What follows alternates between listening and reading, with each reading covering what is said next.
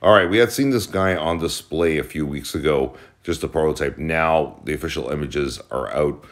Apparently, in a few hours, pre-orders are going to open up for him. I've linked it up to Angus over at Facebook.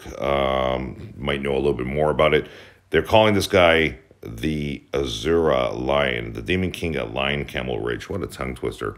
Like this guy. This is something you probably see out of Thundercats. Should have been part of Thundercats. Let me tell you. Too bad Fury Toys wasn't around in the '80s. He'd be a cool character to hang out with Lion-O and Panthro.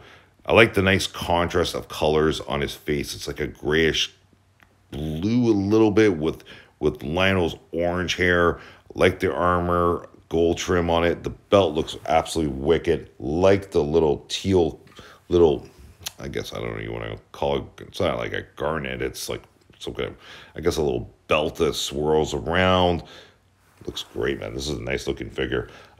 Interchangeable head as well. A lot of interchangeable hands. Comes with a sword, staff.